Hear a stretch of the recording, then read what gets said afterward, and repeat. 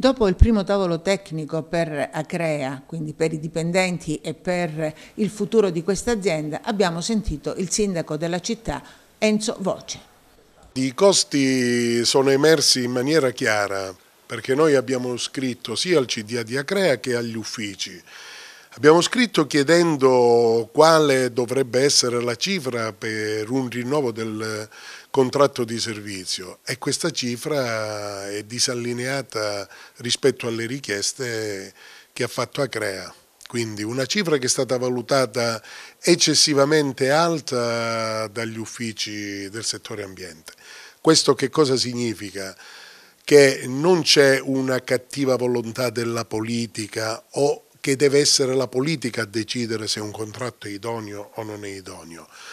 La politica fa la sua parte, ma quando arriva un contratto di servizio deve avere il parere e il visto contabile dei revisori, deve avere il parere tecnico, economico del settore finanziario e degli uffici tecnici e senza questi pareri, perché la cifra, ripeto, è disallineata, è chiaro che in maniera responsabile non si può portare in consiglio qualcosa e approvarla indipendentemente dai pareri negativi.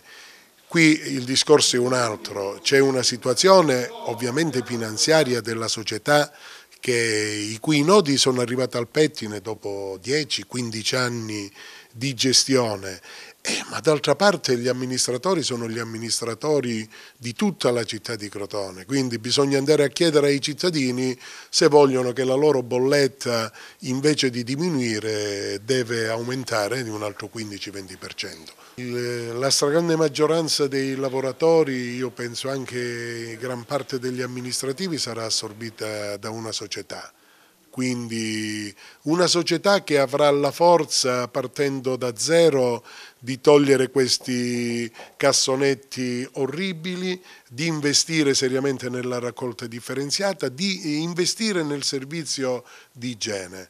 Magari una società potrebbe avere la forza anche di incentivare l'esodo di lavoratori che hanno maturato quasi l'anzianità di servizio, per cui guardate, non va vista solo come dal punto di vista negativo per i lavoratori che nonostante Akrea sia un SPA è come se fossero lavoratori pubblici, ma gli amministratori, lo ribadisco, devono dare risposte a tutti i cittadini. Noi siamo gli amministratori non solo di Akrea ma di tutti i cittadini i quali pagano il servizio della Tari già a costi esorbitanti.